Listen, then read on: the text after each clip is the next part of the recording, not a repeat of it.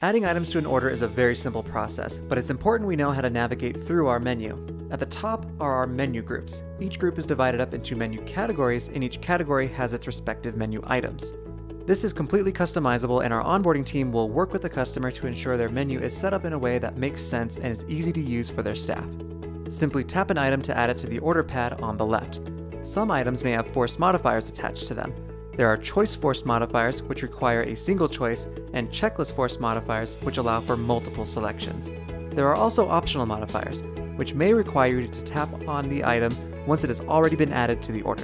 Forced modifiers should be used for choices like sizes and cooking style, while optional modifiers should be used for options like substitutions or other additions that are not necessary to complete the order.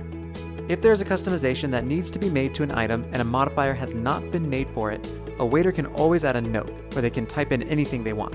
An optional feature you can take advantage of while adding items to an order are seats. By default, every item you ring up will be listed under seat 1. You can change the active seat by tapping the plus and minus buttons, or by tapping the number in the middle and selecting which seat you want to add to.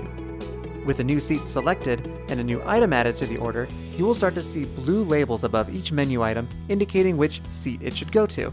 This can be helpful if the employee bringing the table to the food is different from the employee who sent the order to the kitchen. Seat labels can also be very helpful when splitting a check. Finally, we will look at order settings.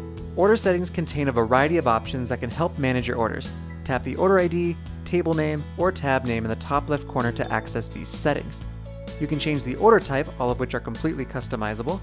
You can change the owner of the order, which will also change who the tip goes to within reports. For a table order, you can change which table the order is assigned to. For a tab order, you can change the name of the tab. There are also buttons to close, void, and merge orders.